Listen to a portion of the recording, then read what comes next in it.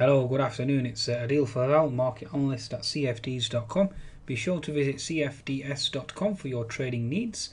Alternatively, you can visit CFDS.education to certainly keep up to date with my analysis and insight and latest charts and video analysis as well.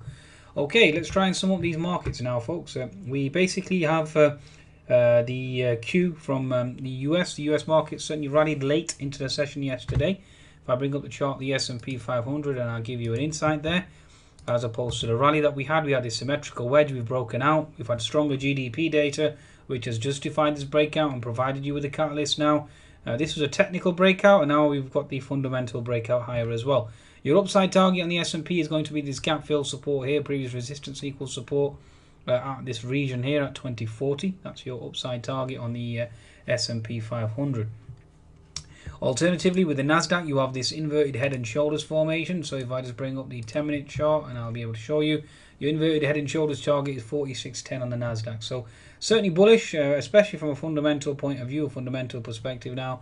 And we are looking for higher prices on the US equities, given the stronger GDP number.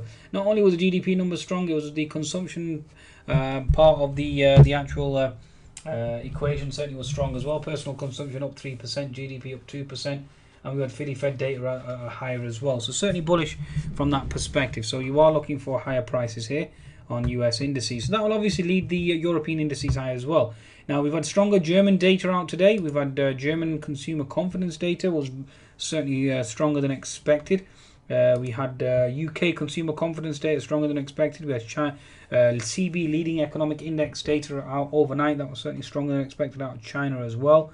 So overall, net positive, especially in terms of GDP, and that should obviously help commodities and help equities move higher from my understanding. Now let's look at the actual technical setup now. Let's bring up the chart of the German DAX and let's have a look exactly where we are positioned.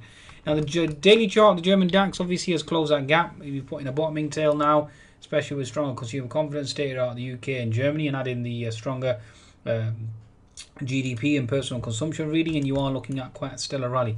We've obviously closed this gap. Now we are looking to potentially propel higher, back up to that 10,800 zone. Okay, bring up the 10-minute chart on the German DAX. Yes, we certainly are looking very bullish. We certainly seem to have put in a potential inverted head and shoulders formation as well, so bear that in mind, folks. Your left shoulder is there. Your head obviously has been put in. You're looking at a right shoulder, and we are looking for a potential thrust higher. Again, 10,620, potentially the high of the day or high of the morning is certainly next, from my understanding and my interpretation thus far. Okay, now in terms of alternative indices, you're looking at the Euro stocks. Certainly a base being built here on Euro stocks. I'm looking for a potential propel higher, or we have a doji on the daily chart, so again certainly a bullish sign. Looking at potential breakout here. You do have a HNS formation, but we are looking at potential negation, and obviously a thrust higher. We also have an inverted head and shoulders formation here, very similar, folks. You have this left shoulder, you have this head, and you have the right shoulder, and we are looking to potentially break out here now higher. Okay, so inverted head and shoulders formation. Your pivot low is 3187. Your neckline is 3237. So you're looking at 3270 zone on the upside in terms of the actual markets themselves. Okay, on the Euro stocks specifically. Now just bear with me 1 second whilst I actually take this trade. I already have a Nasdaq long, so I'm going to take this trade on the live analysis service. Send out this information to subscribers as well, so bear with me. This is a very good setup from my perspective. Currently 104 points for the week thus far, so far so good. It has been tricky though. The start of the week was not exactly good. Certainly caught out yesterday. Okay, so I've taken this long at 3221 on the Euro stocks. Looking bullish from my understanding. I'm looking for higher prices here. Okay, so inverted head and shoulders in play. Okay, and obviously the catalyst being the stronger US data, and obviously German consumer confidence. Given the fact that we're putting this pivot low here, inverted head and shoulders, potential retest here, and then we are looking to potentially thrust higher up to this key diagonal trend line. Obviously an unfilled gap above at 3306 as well, certainly take that into consideration. Okay, interesting scenario here on the Euro stocks. Now let's bring up the CAC 40 as well. Okay, CAC 40, let's bring up the daily chart first and foremost. Again, bottoming tail, looking at a potential reversal here now on the daily chart. 60-minute chart, we've obviously flushed lower.